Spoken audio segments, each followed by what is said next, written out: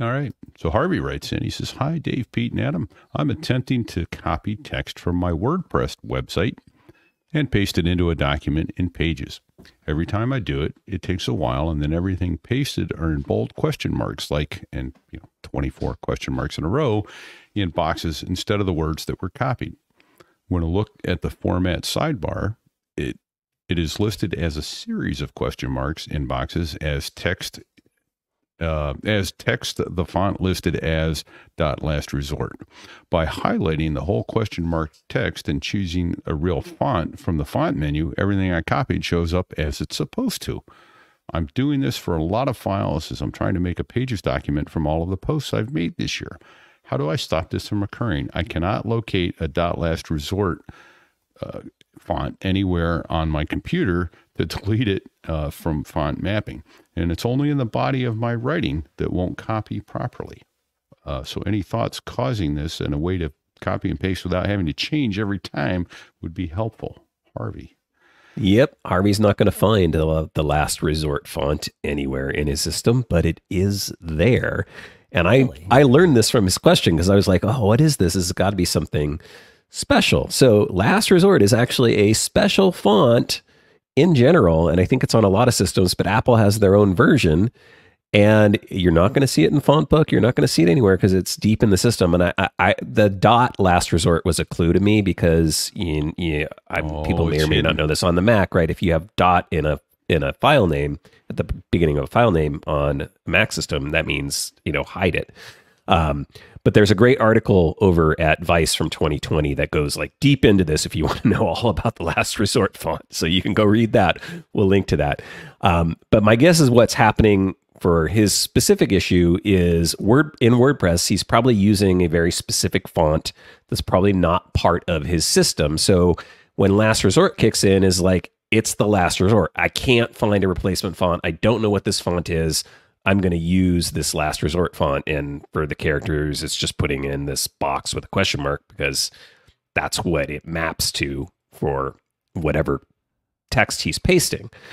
So what I would do is rather than doing a regular paste into your Pages document, so instead of Command V for paste, do the paste and match style command, which is Command Option Shift and V, because that's going to force it to paste into Pages with the currently selected font in your document. So if your document has Helvetica as the default body font, when you paste it, it will come in as Helvetica, not trying to use the font, from WordPress. Because my guess is it's trying to use the font from WordPress, which could be some weird web font, and it's trying to match that styling, right?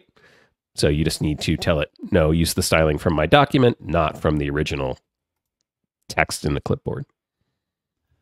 So there was a discussion in Discord about this week, and Harvey tried your idea and it didn't work. That's where I would have started too. I know. Yeah. It should work. But he says, I tried doing that paste and match style. Nothing pasted at all.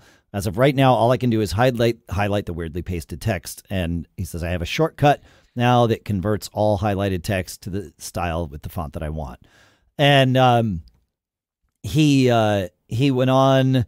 Some people mentioned using other things. Randy Walker in Discord suggested making a plain text document in like TextEdit or BBEdit and using that as the interim doc. I use BBEdit for this often because BBEdit is basically Unicode only, right? And so it has no font formatting at all. So paste into BBEdit, highlight in BBEdit, copy again, and now whatever's on the clipboard, paste into your Pages document, and that should just be text with no styling whatsoever. My favorite way to do these things, because it skips the BBEdit step, my favorite way might not be faster, but it feels more efficient, is that Keyboard Maestro comes with a series of like built-in macros, that like pre-created macros.